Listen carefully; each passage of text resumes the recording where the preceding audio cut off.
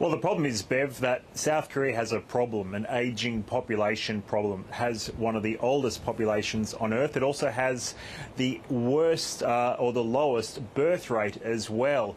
So it's going to need a lot more doctors. And to really top off the list of problems here, South Korea has one of the lowest doctor-to-patient ratios amongst wealthy industrialised nations. So by some estimates, South Korea needs an extra 15,000 doctors in just over a decade to meet the demands of this ageing population, because they're going to need more health practitioners. So that's the problem. Well, what's the solution? Well, the government here has proposed to take more trainee doctors, more people into medical schools, about 2,000 more a year. Currently, they take around 3,000 a year.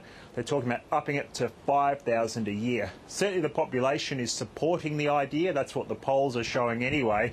But the trainee doctors or the hospital residents are very much against the idea, or at least they're against what the government's been up to. They're saying that this would cheapen the profession, and the concern primarily needs to be for them lifting the wages and lifting the conditions of these trainee doctors. They earn around half what they would get if they were in America.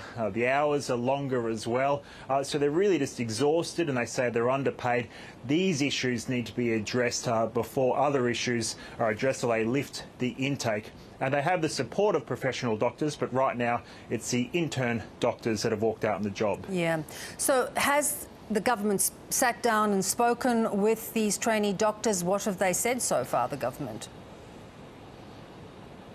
Well, the government right now is making threats. It's offered to negotiate with the intern doctors that have walked out on the job. Around 9,000 of them have walked out, and in fact not only walked out but handed in their letters of resignation. The government is responding with these actions with threats, saying any intern doctor that doesn't return to the job by Friday could face legal action, could be prosecuted, could be arrested, or have their medical licence suspended or terminated. So it's really using the stick approach right now more than the carrot.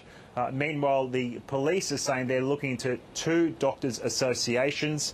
One of the claims that they're looking into is whether or not a doctors' association may have encouraged trainee doctors to delete patient details as part of this protest movement. So now even the police are saying they're getting involved too, Bev. Interesting.